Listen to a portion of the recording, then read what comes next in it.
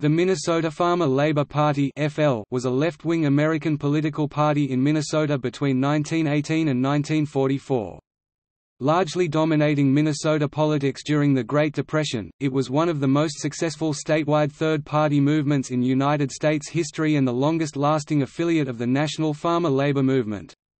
At its height in the 1920s and 1930s, party members included 3 Minnesota governors, 4 United States senators, 8 United States representatives and a majority in the Minnesota legislature.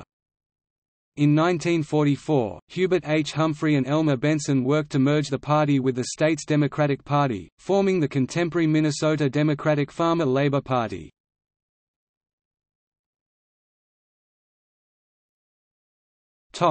Background. The Minnesota Farmer Labor Party emerged from the Nonpartisan League in North Dakota and the Union Labor Party in Duluth, Minnesota, on a platform of farmer and labor union protection, government ownership of certain industries, and Social Security laws. One of the primary obstacles of the party, besides constant vilification on the pages of local and state newspapers, was the difficulty of uniting the party's divergent base and maintaining political union between rural farmers and urban laborers who often had little in common other than the populist perception that they were an oppressed class of hard-working producers exploited by a small elite. According to political scientist George Mayer, the farmer approached problems as a proprietor or petty capitalist.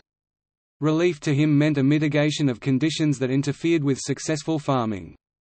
It involved such things as tax reduction, easier access to credit, and a floor under farm prices. His individualist psychology did not create scruples against government aid, but he welcomed it only as long as it improved agricultural conditions. When official paternalism took the form of public works or the dole, he openly opposed it because assistance on such terms forced him to abandon his chosen profession, to submerge his individuality in the labor crew, and to suffer the humiliation of the bread line. Besides, a public works program required increased revenue, and since the state relied heavily on the property tax, the cost of the program seemed likely to fall primarily on him. At the opposite end of the seesaw sat the city worker, who sought relief from the hunger, exposure, and disease that followed the wake of unemployment.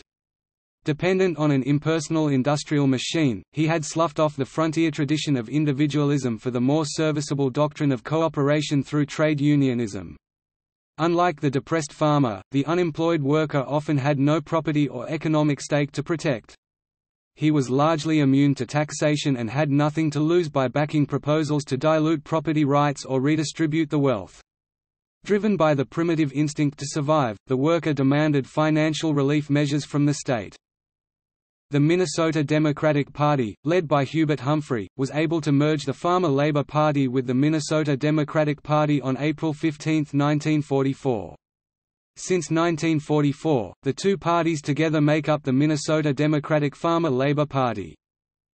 Governors of Minnesota who were farmer labor: Floyd B. Olson (1931–1936), Hjalmar Peterson (1936–1937), Elmer Austin Benson (1937–1939). United States senators from Minnesota who were farmer labor: Henrik Shipstead (1923–1941), later became a Republican. Magnus Johnson (1923–1925). Elmer Austin Benson (1935–1937). Ernest Lundeen (1937–1940).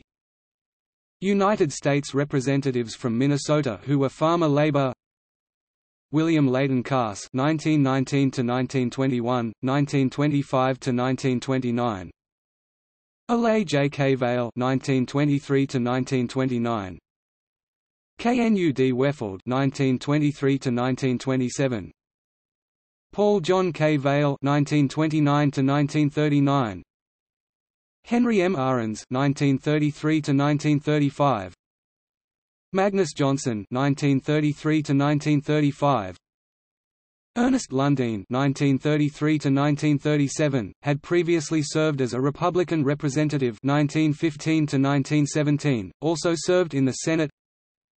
Francis Shoemaker (1933–1935), John T. Bernard (1937–1939), Gubernatorial candidate performance